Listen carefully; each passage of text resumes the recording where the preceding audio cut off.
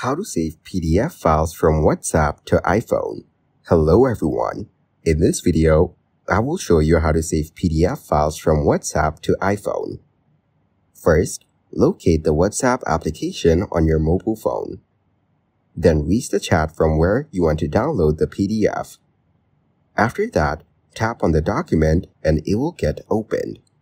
Here, tap on the arrow icon and select Save to Files option. Now it will start downloading the PDF on your iPhone. Next, go to the Files app and open the downloaded documents in Docs. In this way, you can easily save PDF files from WhatsApp to iPhone. Thank you guys for watching this video. Hope you got some value. Make sure to like the video and subscribe to the channel to get notified of new videos. See you in the next one.